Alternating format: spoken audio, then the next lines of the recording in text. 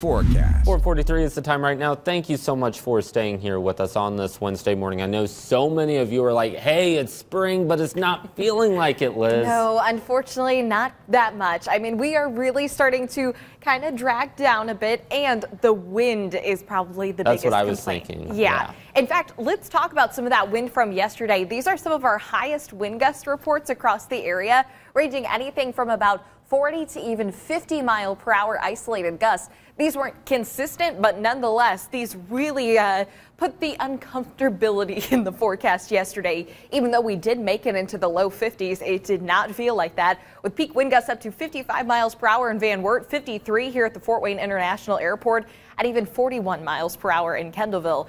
Now we have died down with that wind from pretty much overnight and into early this morning.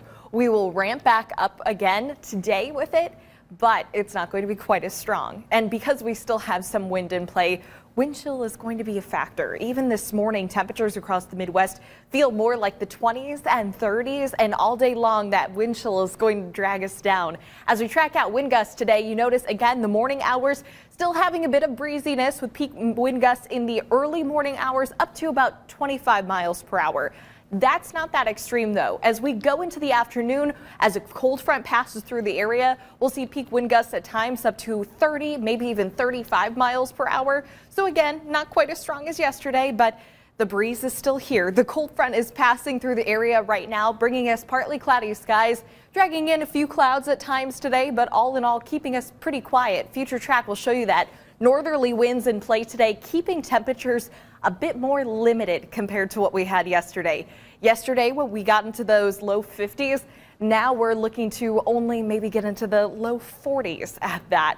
Future track will keep us pretty clear for tomorrow night as well. You can see right now, temperature-wise, here is the fall going from the 20s and 30s up to the north, still holding on to a few places in the 40s like Wabash right now at 44, 41 in Marion, 34 here in Fort Wayne, right at freezing in Van Wert, 29 in Oakwood, 30 in Auburn, and 32 in Kendallville as you get ready to head out the door.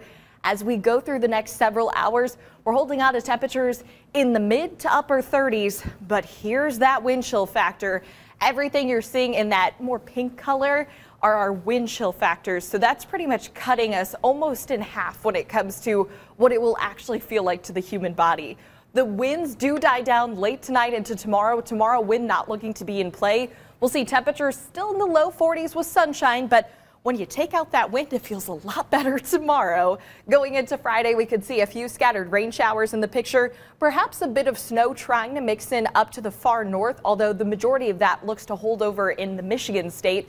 Over the weekend, looking to be dry with temperatures a bit on the cooler side before we warm up next week, Tyler. Yeah, Liz, not looking too bad, but again, you know, those cooler temperatures and the wind too, it's been chilly, so obviously can't wait till next week when it warms up. Liz, thank you so much.